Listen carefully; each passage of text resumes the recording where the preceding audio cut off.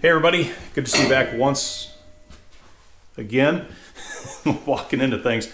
The day has finally arrived. That's right, we're going to put those monster 20-inch wide pads onto the chains that we just finished refurbishing. So I've got the right side chain laid out right here, but we're going to start with this left side for reasons that I will cover later in the episode. I've got to double over on itself, and I'm going to explain what the work plan is for that.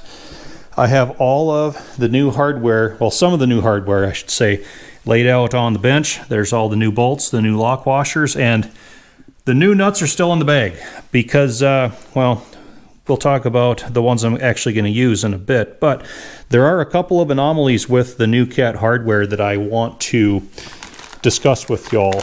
We're going to take, yeah, see, that's the new nuts right there. We'll take a sample with us. All right. Numbers in the parts manual. So we have a 2B5484 track shoe bolt, 2B5483 nut, and a 3B4507 lock washer.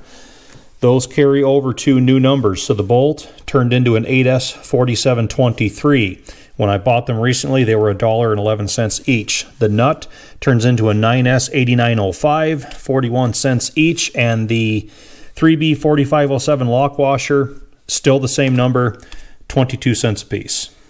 So the first material difference showed up in the new bolts. We'll go into the bolt selection guide, and it lists all the part numbers, and it gives you a breakdown of how the bolt should be constructed. So we've got body length, which is everything from the base of the head all the way down to the end of the bolt, and then grip length is any unthreaded portion between the base of the head and where the threads begin. So we look for our 2B5484 part number right here. It should be a 1 9/16 body length with an 11/16 grip length. So you can see body length is appropriate, but grip length is not. That's maybe an 1/8 of an inch effective grip length down there. And, well, to contrast, here is a torched off original track bolt that I took out of one of the links, and what I do is I'll torch the nut off and then let the lock washer be like the sacrificial barrier so that I don't actually go down and bite the length. So you can see the grip length on the original bolts gets you through the hole in the track pad, and it gets you 90% of the way through the hole in the link. And then the lock washer, well, where the threads start just off the end of my finger, the lock washer basically occupies the area where the threads begin, so then your nut has good threads all the way down. This is a much better, stronger bolt because that unthreaded grip length right there is going to help it to stay tight in the link and in the pad for much longer than this one would, because this one you're going to be contacting most of those bolt holes just with these sharp thread tips. They will wear faster. That being said, I will still use these new Cat ones. And the other difference I found was the original bolts had a 5/8 hex head. The new ones are an 11/16, much more common.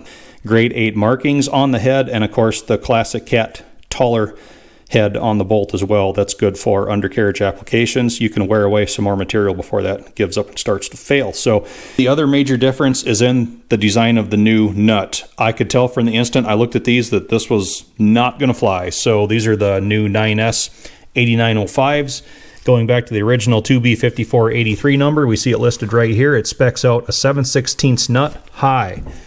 This is not a high nut. That is a standard one, and you can really tell the difference when we compare it to the set of high nuts that I have right here.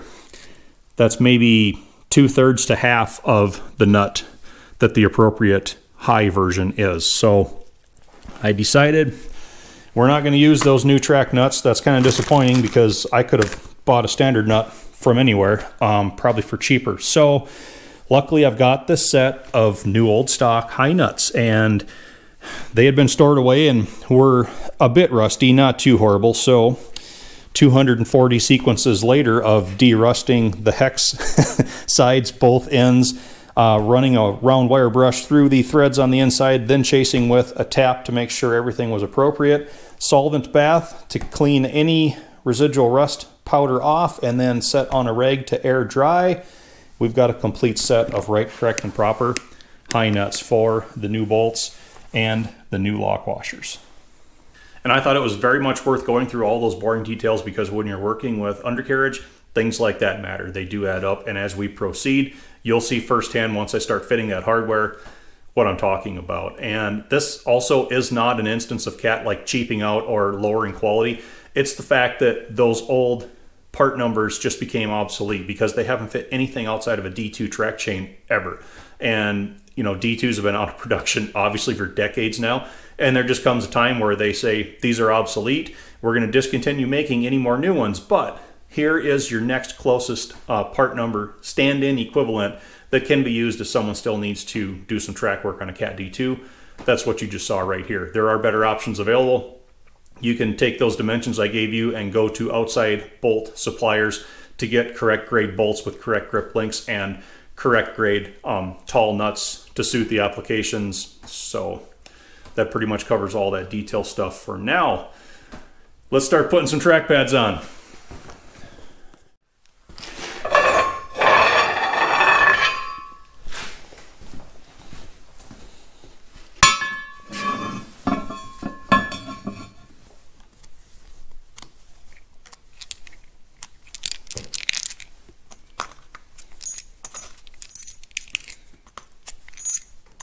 This is so much easier with two hands. I think we can scoop 4 of these.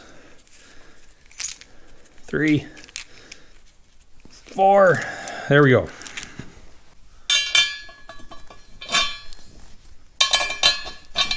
Wouldn't it be embarrassing after using that track gauge, putting these links together, if I couldn't get those bolts to start?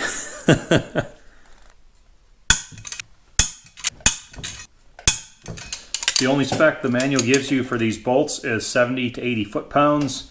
I settle in at 75, should be good.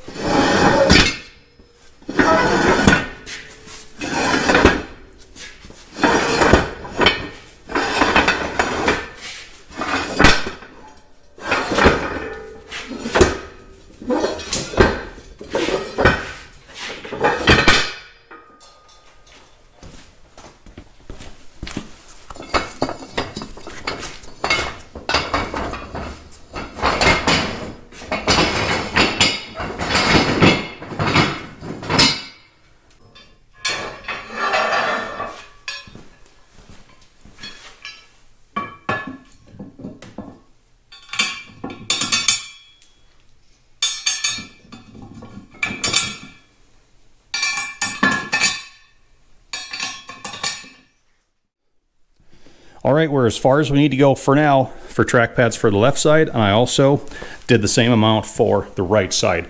And coming back one last time to those taller track nuts, this is why I prefer to stay with them. You can see they use every bit of the thread of the bolt. You don't have anything sticking out above the nut. If I would have went with those standard height ones, we'd have had, like, you know, half of that would have been exposed thread.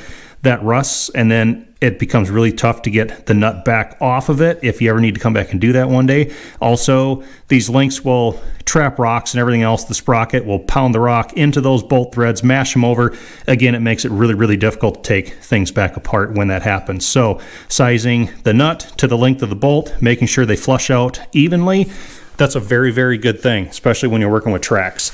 Now, the plan here, the reason why we've only got about half of the track pads on each chain is because these 20s get so heavy so fast. So what I'm going to do is, well, the ones that are installed are just the ones that need to be on the bottom.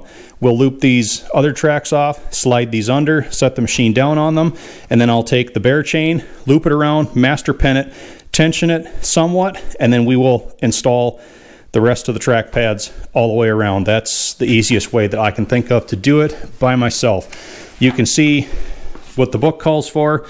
You have a guy that just, well, walks the track around as the drive sprocket pulls it and feeds it up to the front idler. Well, 2 reasons I can't do that. 1, I don't have an assistant. 2, I don't own a white lab coat.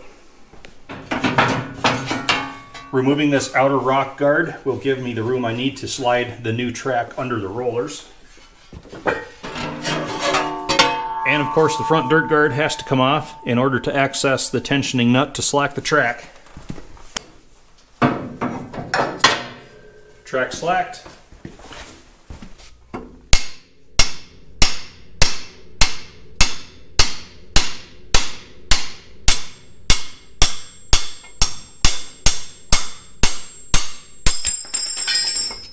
Master pin out.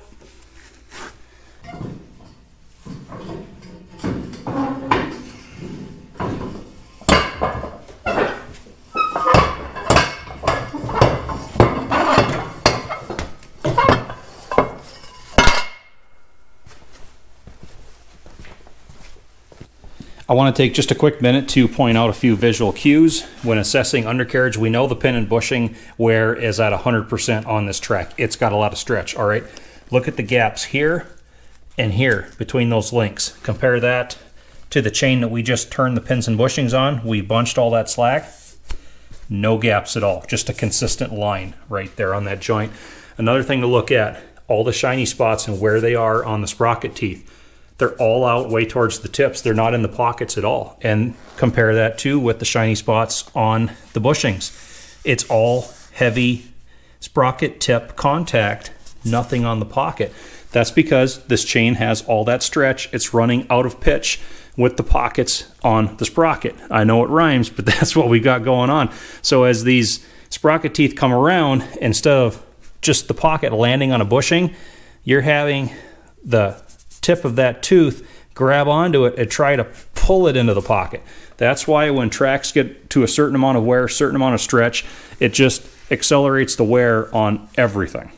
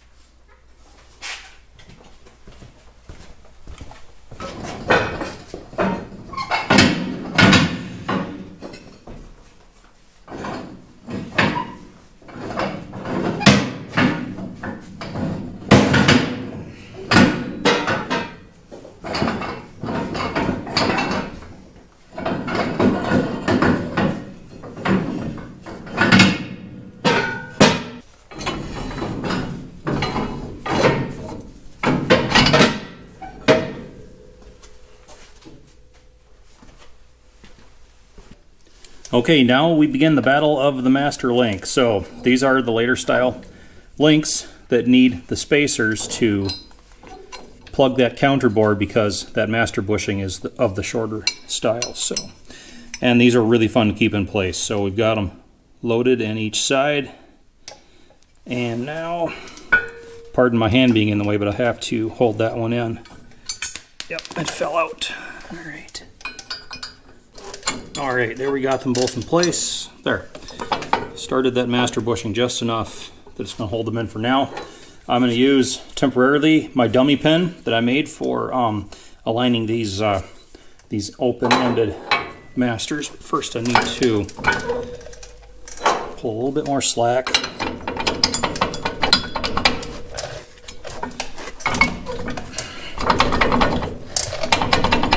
There, it just got it started into the bushing.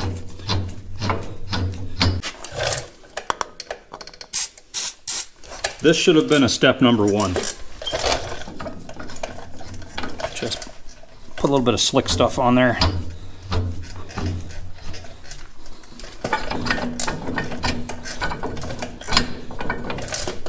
There we are. I can see it in the link bore on the other side. That's going to hold us together until we can press that new master pin in.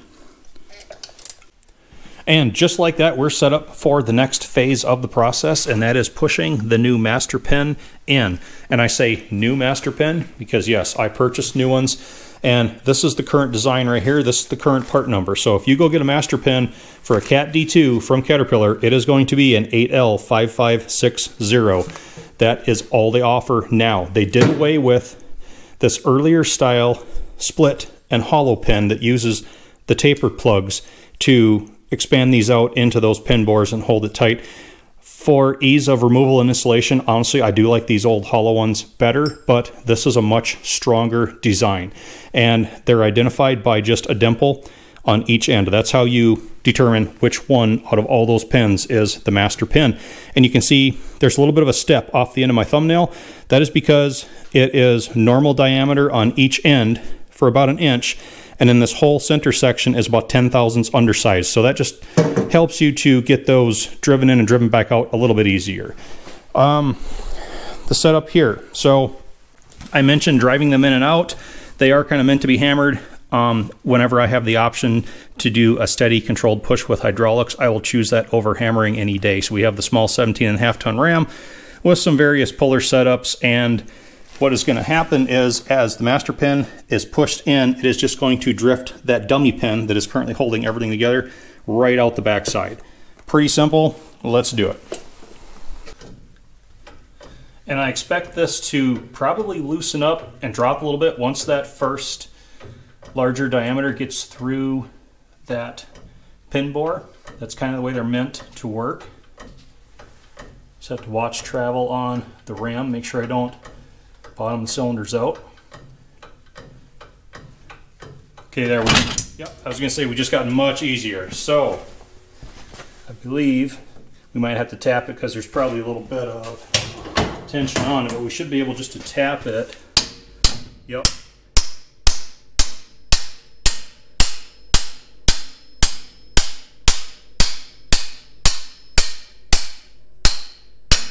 All right, there, you can hear it got solid again. That's because our press fits are about to re-engage with the bores. So we'll retool the setup, push it the rest of the way home.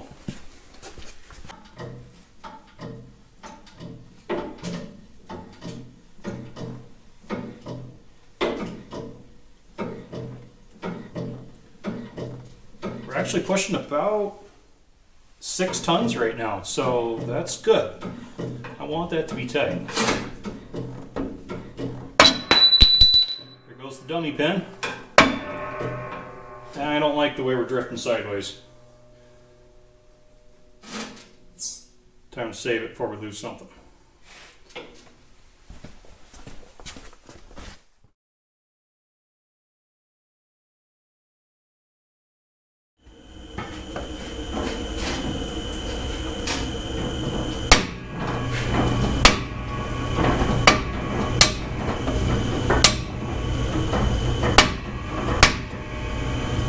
All right, I think that finally did it.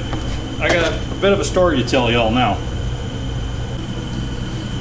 All right, so it is the next day. We've been battling this for a while. Pardon the furnace running there. I didn't expect to have the success that I did, so it was time to turn the camera on and go.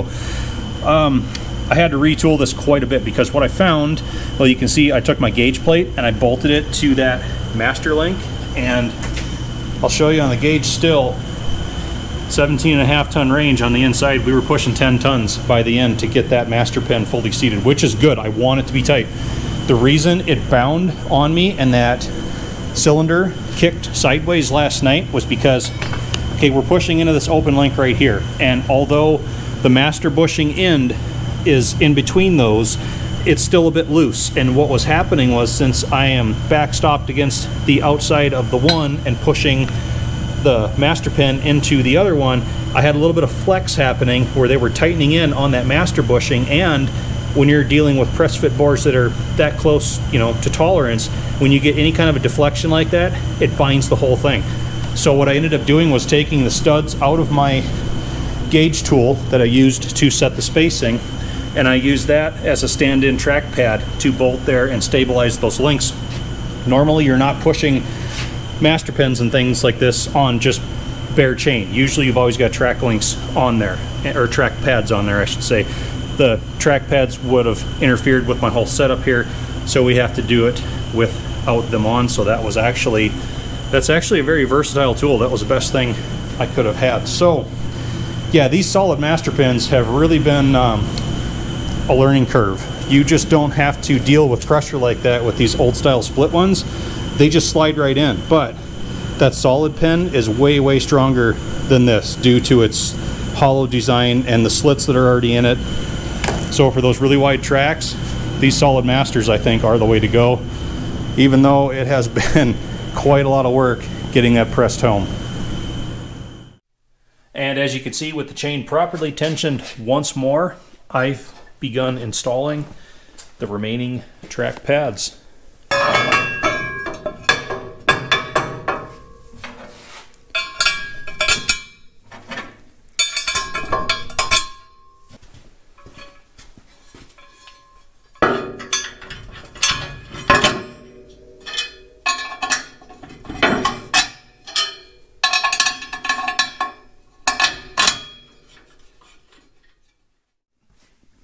You guys ready for this? We all know what the before looks like, and around to the other side is the after. Quite the difference there. Yeah, I mean, that sprocket is like a foot inside of the track. The rest of the undercarriage tucked way in as well. And that's a lot of real estate. I'm already a little bit nervous though, because when you put tracks on there that wide, if I ever had to work on this, it's an excellent place to put your tools, but that's where it ends. All right. I'm probably gonna have to break track anytime I ever have to get into the side of the engine. That's, you can't even really fit your hand in there sideways, but here, let's open the door again, get a little better look.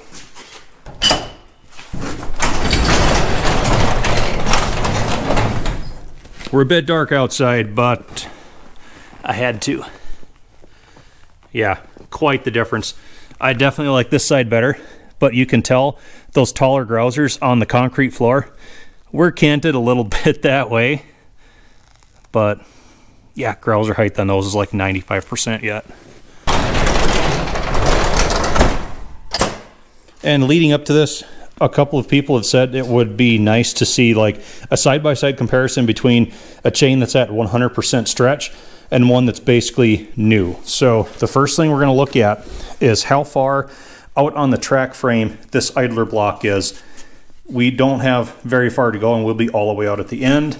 And looking at how much exposed adjuster thread we have right there, referencing the manual, it says at 3, limit of adjusting track, this measurement should not exceed 3½ inches.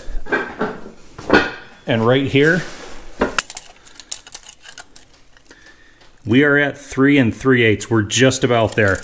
When you run the nut any further out than that, you don't have enough thread in the nut, and then just the tension on it will damage the threads, and then pretty soon you can't maintain proper adjustment. Referencing that to our newly reconditioned track chain that's had all of that slack bunched by doing the pin and bushing turn, we're only at 1 1/4 inches exposed adjuster thread. We have moved this idler back in excess of 2 inches by performing that service. Also, notice how much track frame real estate there is out in front of this idler block. Also, when I put the front dirt guard back on, look at how much overlap there's going to be front guard over rear guard. 2.5 inches easy. Compare that to our 100% worn side.